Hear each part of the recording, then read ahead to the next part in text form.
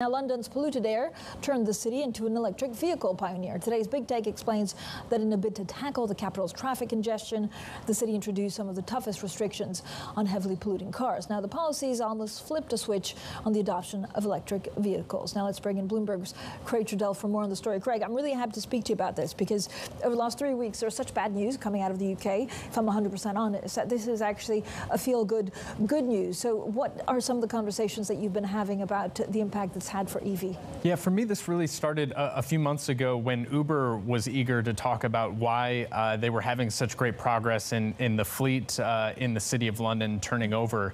And it was a lot of companies want to tell a feel-good story about how things are improving within their operations. But this one really stuck out to me because of the sort of long and tumultuous history of Uber in London.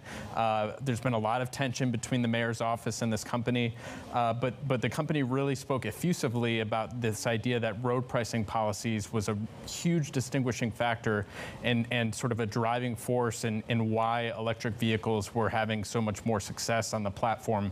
You don't necessarily have a big difference in terms of incentives.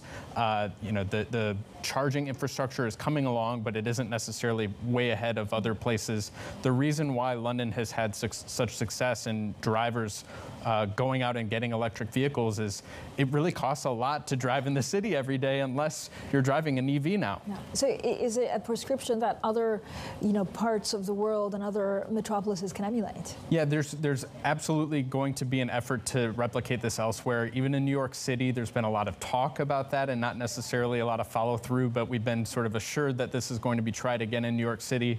The idea that a company like Uber, where you wouldn't necessarily think that this policy would be in their business interests, the idea that they've come forward and talk about the fact that this has been such a big driving force in them being able to achieve their sustainability goals does give you some hope that maybe some other cities will try this out because they're getting they're seeing the results from the City of London and also perhaps getting some pressure from the private sector and companies like Uber. I was in Amsterdam yesterday and actually was in a Tesla. It was a taxi. It's always a bit fiddly because you don't know how to open the door. Yes. You always feel a bit dumb, but then you feel like you're doing something for the environment. Yeah, we're hearing about that now that there's a big push with Uber actually in the U.S. with more Hertz cars that are Teslas. A lot of people, walking up to their Uber and having trouble getting into the door. It's interesting. It's a real thing. There you go. It's not just blonde Francine. Craig, thank you so much. Thanks.